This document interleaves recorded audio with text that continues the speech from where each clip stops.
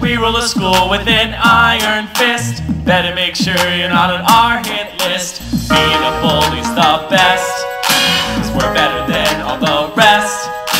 You better say that you think we're swell, or we'll ring your neck like a bell. When we're walking down the hall, everyone gives way. But if we stop, hey, you will call. It ain't your lucky day.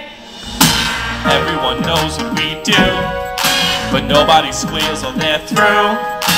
Bet you're glad that we're not picking on you.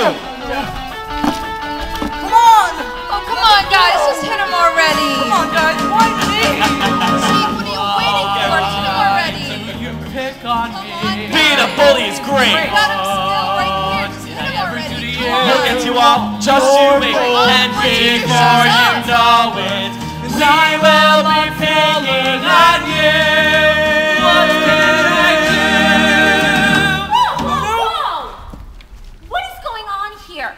I asked you all a question.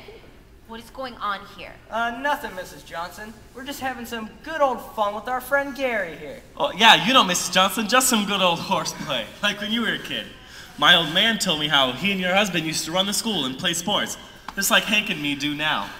There's a big difference between horseplay and harassment.